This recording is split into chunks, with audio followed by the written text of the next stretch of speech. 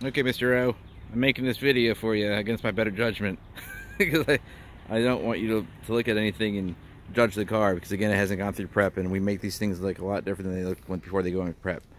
All right. The color of this car is actually kind of rare because we don't get many of these colors in. I need to find out the exact color of it. I don't think it's selenite gray. It's called something else, but like I said, I'll find out for you. All right, so brand new tires, brand new rotors. If you see rust on the rotors, it's just because it's steel and it gets wet and it turns to rust. Doesn't matter if it's new or if it's old.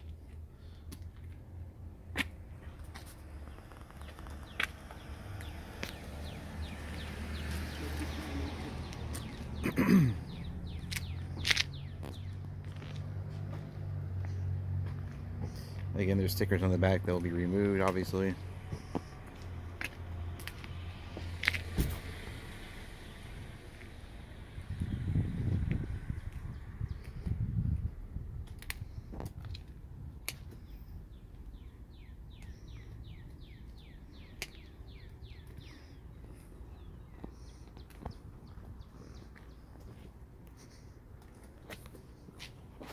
I don't understand why this is so close. There you go. Oops.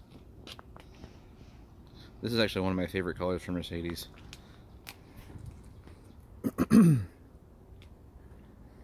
Take a quick look inside.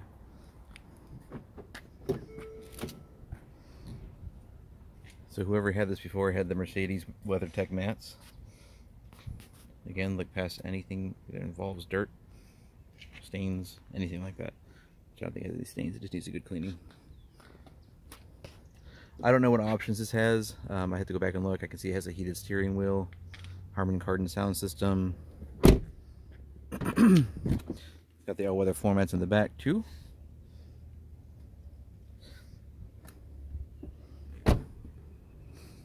Take a quick look at the back hatch.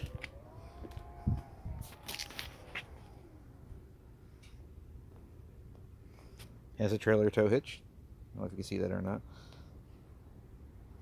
Yep, there's a quick overview of the vehicle. Again, I don't want to get too detailed because I'd rather show it to you in its glory than in its dirty state it's in. And I'm picky, trust me, I'm OCD. If you buy a car from me, it'll be clean. And they hate me here around here for that because I'm OCD. Alright, let me know if you have any questions. Take care.